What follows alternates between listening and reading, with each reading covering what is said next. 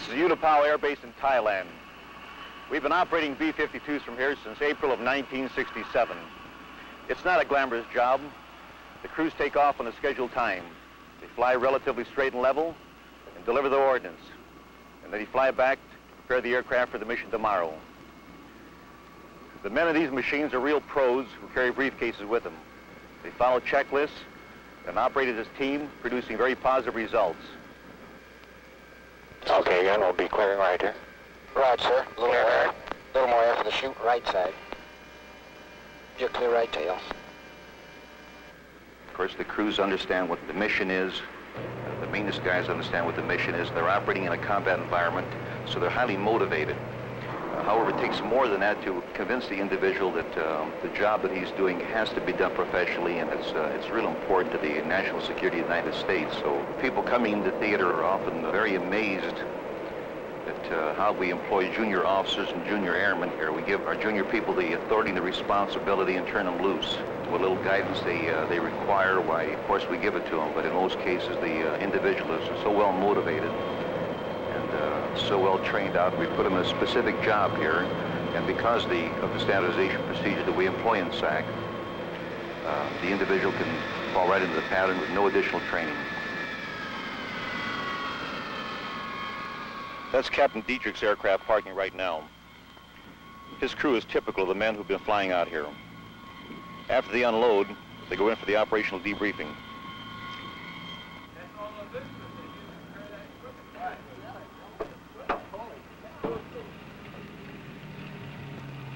Oh, here you go, bud.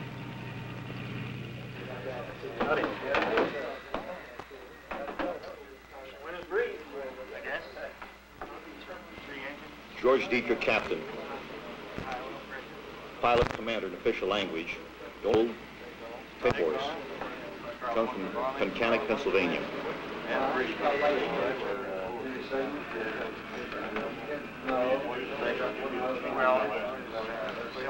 The number 2 man is Dick Stone. He's married and has a 2-year-old son. 6 years in the Air Force, all in SAC. 3 hours and a half. From very nice short mission. 3.5. 2.5 hours. The fuel curve goes straight on, all the way down the line. I have a proper extract here for the not really. Station 16.1. Bob Watson is a radar navigator. We used to call it Bombardier. Commissioned through aviation cadets 6 years ago. Wife's name is Mary. They have a daughter about 1 year old.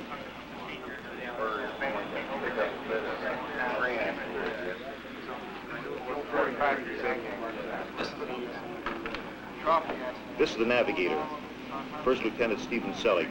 He's 25. Comes from Laconia, New Hampshire. No children yet. He has a degree in history from Syracuse. How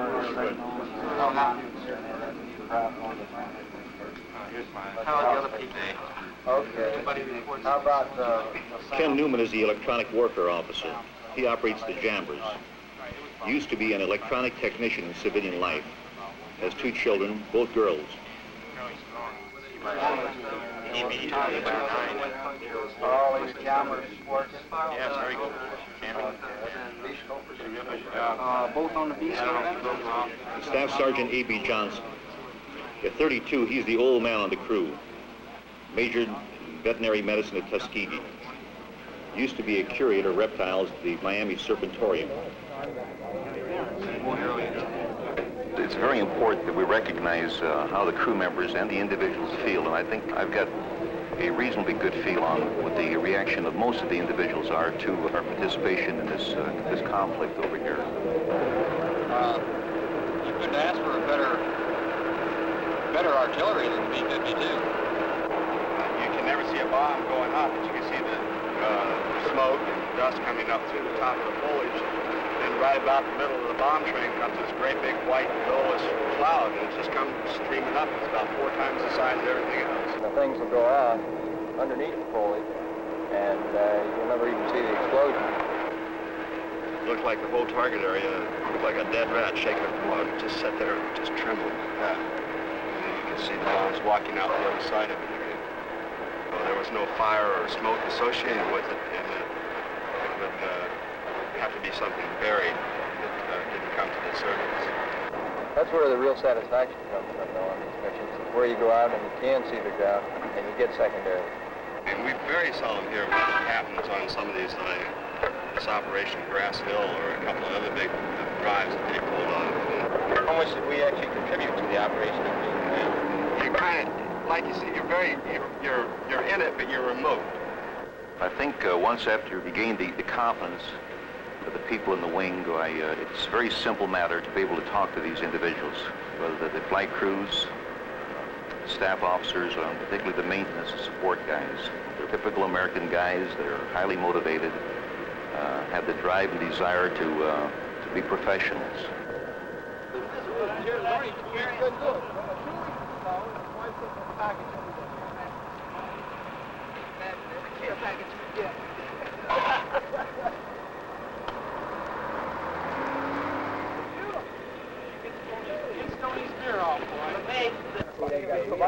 Hey, Vince, just think you guys get a break here in about a couple of weeks. Yeah, you got here to sleep all the way home. Hey, 2 hours. Think about that. Hey, 22 hours of jammer coming up.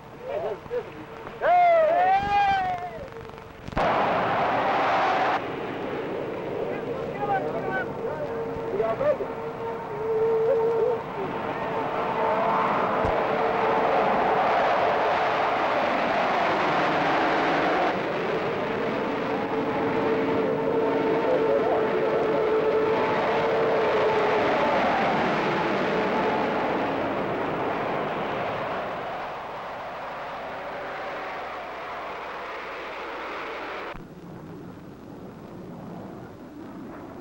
Hey, come on in. Have a beer with George. Have a ham. Hey, you guys got a day off or something today? You haven't been on a mission since noon. Since high noon, we got the day off. You haven't been on a schedule for a week. The reason I haven't been on the schedule, last week I've been over at Sac Advon in Saigon, and they took me through MAC-V, where they do all the mission planning, lay on the target. Boy, I can tell you, there's some pretty good thinking behind it. And I think the best thing we could do here is perhaps go over to MAC-V, talk with Brigadier General Chasen. He's the man in charge of MAC-V target assignments, and he can give us the full picture. He'll give you an idea on how the targets are selected and why sometimes it's necessary, even at the last minute, to make a change in our target. Well, the targets that we request be struck are selected from two sources. One source is the tactical commanders in the field, and they select targets in direct support of their operations, just as they would select a tactical air target or a deep artillery target. I would say this accounts for the majority of the targets that we have nominated for strike. Then there's another source of targets that come from the intelligence analysts, both in the field commands and here at this level. And they're primarily analyzing targets of enemy supply lines, our enemy supply caches, our enemy base areas. And then on a daily basis, the targets from these two sources come into this headquarters, and they're analyzed here in the Combat Operations Center. I think as long as you keep in mind that when we're talking about B-52 strikes, we're talking about pre-planned type of strikes. We're not talking about something that we want to hit with haste, because we're talking about such big payloads, and we're bringing them in so close to the troops. The use that we're making of the B-52 out here is as another tactical support weapon on the immediate battlefield. And in that capacity, I think it's been extremely effective. This is both based on my observation and what I'm sure you will find in discussing the subject with the tactical commanders. We find that the greatest effectiveness of the B-52 is this big payload. This is a very fine thing to be able to put on a target that has some impact upon your operation when you're a tactical commander.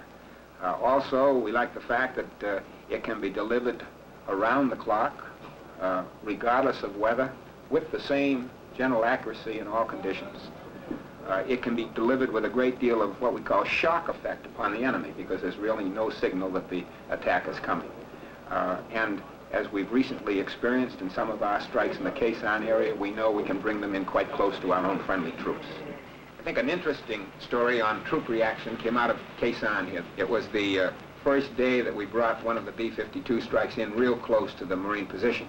And one would have thought the Marines would have been probably down in their dugouts staying out of the way. But the story is that they were all standing up on top of the bunkers, cheering as the B-52s were being delivered outside of their position. I think this attests to the fact that they're very pleased with the effectiveness.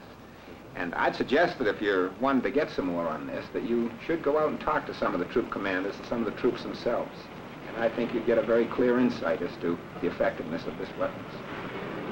General Pierce, as commander of the 1st Field Force, what has been your association? Well, my job primarily with the B-52 is to establish a priority. First thing on this that you have to recognize is that a B-52 strike is a priceless commodity. And we have many, many more targets than we have B-52 strikes available, so as a consequence, we have to set these up as a matter of priority in order that we can put the proper weight on the proper target. How do the troops in the field feel about the B-52? Oh, Lord. The troops, of course, this is one of the big things, aside from the physical destruction, is the fact that it is a tremendous morale boost for our own troops. They get these things, they know they're confronting, let's say, an infantry regiment, and they get this arc light strike or B-52 strike out there, and they know that this is going to take quite a bit of the pressure off them. So you can say on the one hand that it's decidedly good for the morale of our own forces, but I think what is equally as important is the fact that in all of the prisoners and the Hoi-Chans that we've interrogated, we asked them, what are the things that you dislike most, or what are the things that you fear most? And you find that they come out, generally speaking, with pretty pat answers. They don't like the B-52 strikes. They don't like TAC air. They don't like the gunships, the helicopter gunships, and they don't like artillery. Get on down and talk to the combat unit, talk to one of these platoons in the front line and ask one of those people how they feel about it. I'd like to have them change their minimum distance on it, from their maximum distance. I believe it ought to be enclosed. Ought to be able to come in closer to the troops, especially if they're on high ground, especially the area we just came from. It really gives me and the people a feeling of security when you do hear them. And you know if you're going to move into that area, you're not going to run into anything. Great feeling to be sitting there watching them bombs hit the ground. We did see arc lights going off on the other side of the ridge, about 7 or 8 clicks away. Yeah. Off in the distance, you can hear it constant boom, boom, boom, boom. And, you know, everybody just kind of smile, you know. Just like with a feeling of security is with any plane, any kind of plane, Sky Raider, but a B-52 is like the biggest feeling of security. Really appreciate them coming in. It's a morale booster for everybody. I know about the most secure feeling I've had in Vietnam so far was one morning we got up about 7:30, 8 o'clock, where there was about 15 or 18 B-52s coming. It was a beautiful sight. It was damn near as good as a mail call. The morale factor in it. Real good. When you have been out there, you really begin to get an appreciation of what we're doing out here. Well, I got an early mission in the morning, so I think I'm going to take off. Yeah. It's time. Okay. Let's get the bus. I'll see you up there. All right. Okay. We've had many, many cases here where people were ill back home, perhaps, and we've permitted them to call back and chat with their wives or their mothers, as the case might be. This way, they're reassured that everything is A-OK back there, and this puts the individual in a position where he can perform well. He has nothing on his mind. Of course, there's nothing more dangerous than a guy working on an airplane with some concern over some problem back home. It's extremely dangerous. We recognize it. We work real hard that these lads will highlight their problems to us, and they do.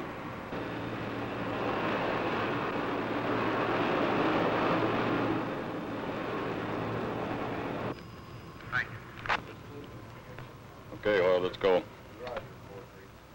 Control, it's a 10. Go ahead, son. Roger, Control. 100 is out of the ball game. My hip pocket spare is 604. Give me a reading, please. Roger. We'll take aircraft 604.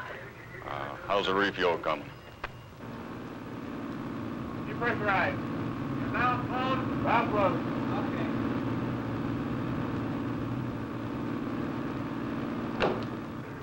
Roger, Control. Refuel should be complete on 604 at 2100. Be ready for Mickey Mouse at 2130. I'll have MMS out there at that time. Roger, this is turning around aircraft now.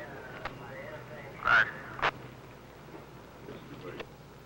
When you consider it takes 400 to 500 man-hours to regenerate an airplane once he returns from a mission, I think the people become more aware of the fact that the only way you can do this is through a good coordinated team effort, because each individual has played a very important part in getting that airplane off the ground. We have a very sophisticated radar bombing navigation system, so weather has absolutely no bearing on our capability to bomb. We can pinpoint bomb through overcast conditions, under any weather conditions.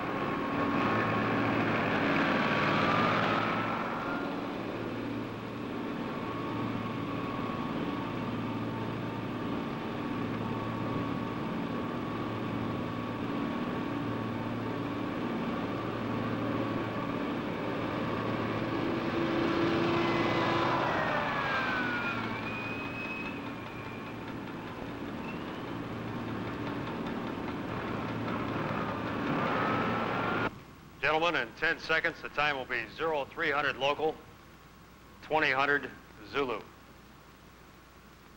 5, 4, 3, 2, 1, hack. Colonel Vickery, gentlemen, Captain Wright, briefing the Able 88 mission. The classification of this briefing is secret. The airborne commander is Colonel Moore. The room is secure. The takeoff time for the first cell is 0500 local. Roll call. Major Lund. Captain Dietrich. Major Brooks.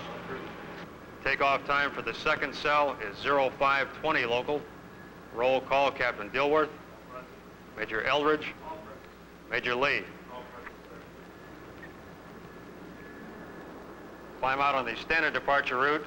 Level off at Point Bravo. Proceed to Point Charlie. To Point Delta.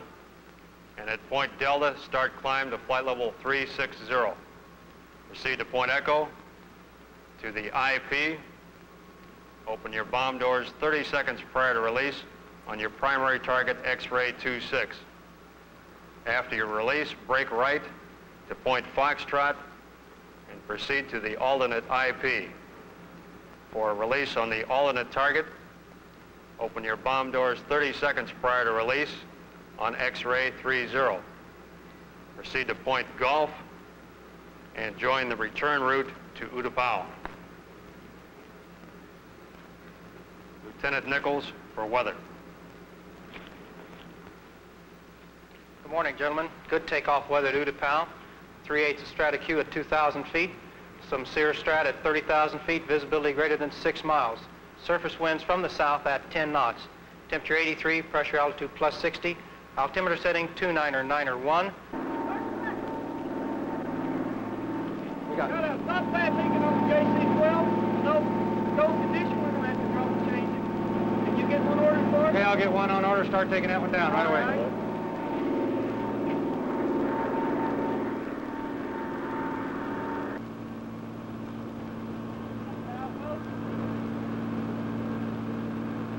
Roger, Control, we have a JFC 12 change on 604. Report has been ordered by OMS 12, control number 081. Sergeant Lemons for intelligence. Your primary target is against the Khe Sahn area where there is a large confirmed troop concentration buildup in storage area. Down to the south, your alternate target is against troop concentrations between Pleiku and Kontum.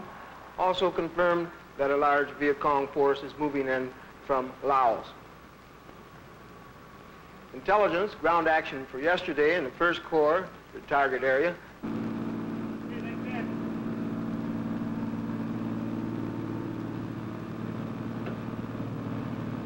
Depressurized. Control, OM-10. Roger, control, 604 is in across the board. Complete at 0250.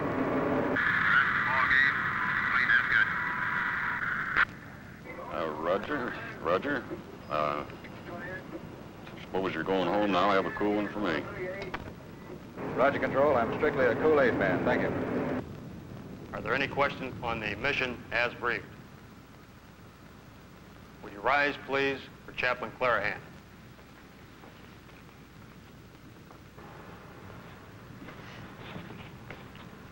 Let us pray.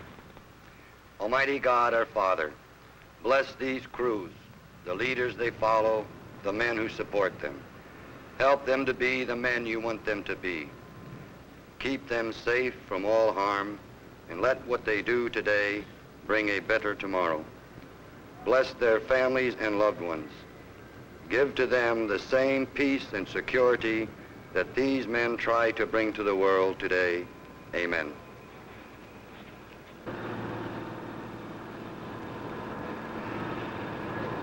That's good, man.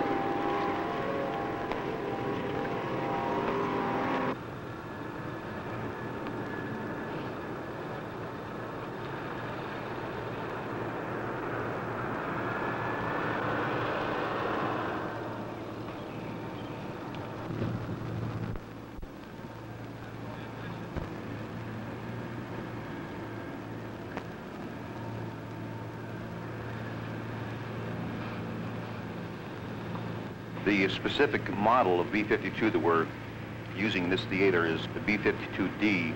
It's the only B-52 in the SAC force that has had the big belly modification. The airplane was not originally designed to carry iron bombs, so to achieve this end, this modification was necessary. As far as general characteristics of the bird are concerned, it's about 180 feet from wingtip to wingtip, 156 feet long, and our operating gross weights out of Thailand are in the neighborhood of 400,000 pounds. Weapons are loaded. Ammo, flares, cameras. Yeah, all the PE board. That's a pretty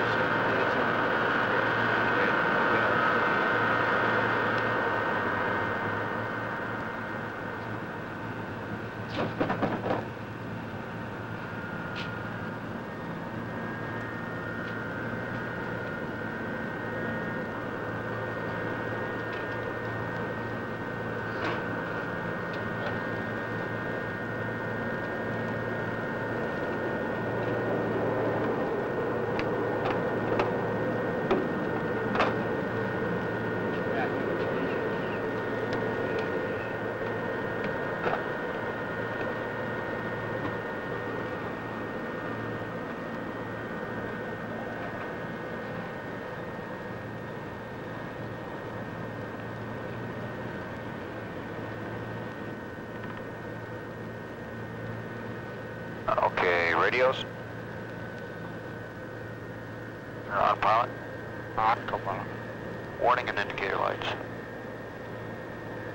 3101, taxi runway 361330 degrees at 6, altitude or 2990. Air press to test, pilot. Warning indicator lights, press test, co-pilot. Firewall switches. Engine check, pilot. Engine check, co-pilot. Gyro switch is on. Navigation lights are bright and flash. Ground connected clear the bomb doors. Bomb doors connected clear, sir. Validating your frequency. Frequency improved. And fuel quantities next.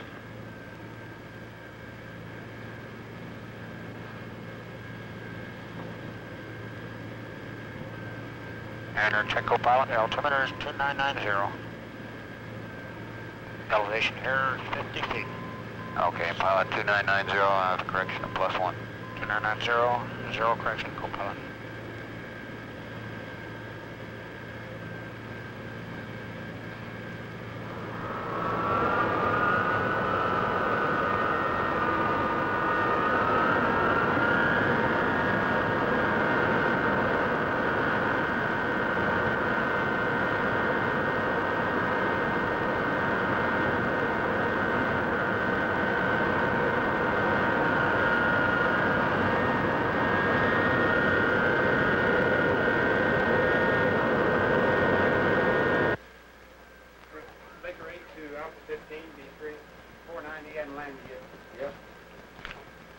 Here, give these to Johnny. Will. Okay, how's the temperature over there? What's it running? Right now, I feel pretty warm. It's 9:29. Next heading be 090 in 1 minute. I understand, 090. Roger, pilot. Street is coming out pretty good. Roger. 090 at this time. Turning 090. On lead has with the skill there. Roger, radar. And EW, this is Point Whiskey, SCM. Roger, copy SCM at this time. Pilot nav. Roger, nav. Coming up the bomb run, hitting 281. 281, you want that heading now? Roger. Okay, turning 281. Roger, pilot. EW, co-pilot, picking up any signals? Oh, roger, co-pilot, just the normal acquisition signals, no threats this time. Radio ready for bomb run checklist. Roger, stand by. Roger, BNS true heading A1, compass mag heading cross check. Cross check. BNS altitude. Set. Nav mode, select switch. As briefed. Roger. Crosshairs aiming point. Stand by one. Aiming point. Stand by one. Roger.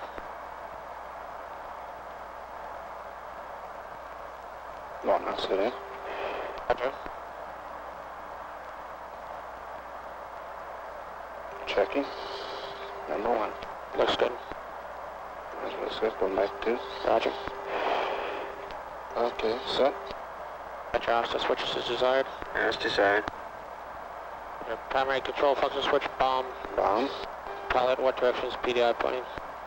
It's about 6 left. Major center, please. Centering PDI. Primary control function switch, bomb. Going bomb now. Inbound. Roger. Release configuration check. You ready for it? Roger, go ahead. Roger, release circuit disconnect. Connected, light on. Bomb indicator light switch. It's on. PDI center. Roger, pilot. Racks loaded light switch. On. Master bomb control switch. It's on. Release power switch. It's on. Bomb door control valve lights are off. Roger, checked out. Bombing system switch manual. Manual. Bomb doors open at 30 TG. Coming up on 30 TG. 30 TG. Roger. Yeah, engineer coming up. Roger. Doors checked open. Roger, that completes the checklist. Ready, now. Doors open. Roger, standing by release. PDI center. Roger. Good. Coming up on countdown, 060 now. Release. Emergency bomb door open switch. Off. Bomb doors. Closed. Master bomb control switch. Off. Train display mode, select a switch. As briefed. Train computer power switch. As briefed. Access switch. On. Altitude disable switch. Normal. Nav mode select switch. As desired. Radar camera switches. As required. Vertical camera doors. Closed. Landing gear standby pumps off. Pilot and applicable hydraulic packs shut down. They're off and checking. Monitoring system select switch. Standby. Internal brick. Trainer 0. External brick. Trainer 0. Release circuit disconnect. I'll get. Disconnected light off. Release power switch. Off. Bombing switch. Okay. Bomb bay walkway lights, circuit breakers. Oh, yeah. Optional bombing switch. Normal. Completes checklist. Right. Completed. Yellow Anchor 6-4, this is U Tapao departure control. Radar Thank you, Pilot. contact. Report level at 7,000. What's fuel quantity, main Jericho? We've got plenty of gas, and we're right on the fuel curve here about 5 minutes ago. On course, on glide path. 1 mile from touchdown. Heading 180. Precision minimum altitude. Right, it's 30 feet below glide path. Over approach light. Roger. Transport's here. We cleared in. The crews come over into this part of the world quite frequently, 6 months at a stretch, and in many cases the crews find themselves back home for a very short period of time, and they're back again for another 6-month period. Operating out of Guam is very confining. There's very little for the crews to do there. So when they have an opportunity to come to U Tapao, they're very happy to come over here. So we make every effort in the world to schedule him in such a manner so that each crew during his 18-day cycle has an opportunity to spend perhaps at least 2 days in the Bangkok area. I think it's very educational. I think because of the professionalism that these individuals display on and off the job, it's very healthy for them to become exposed to the Thai people. They have a better understanding of our people, the way we conduct business, the way we conduct ourselves in the Thai community. Many crew members work very hard toward establishing better base community relations. I've seen this happen here in the local area so many times. We've received so many congratulatory messages, letters, and things of this nature from Thai dignitaries, Thai families, indicating how pleased they were to be able to get to know SAC crew members and have the SAC crew members spend some time in their homes at their table. It's very enlightening.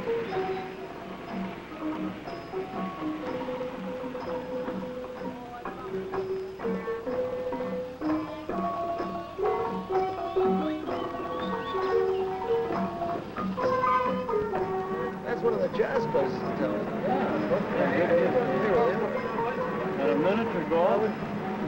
Boy, they got everything. That's everything. Everything.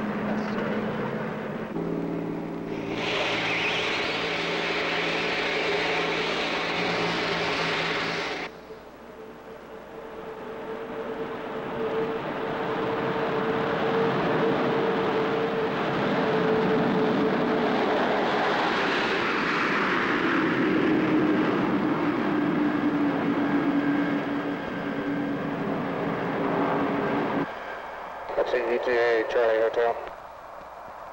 Charlie Hotel at 4-2. Oh, go back on there. Roger. The aircraft have been recycled and another mission is launched. Perhaps the crews feel a bit more fulfillment since they know what their efforts achieved. Even though professionally speaking, it's just another mission. They are professionals, highly trained and qualified in their specialties. It is also a fact that they are men doing a good job. The reasons are diverse. However, they all have one thing in common. They're here because their country needs them.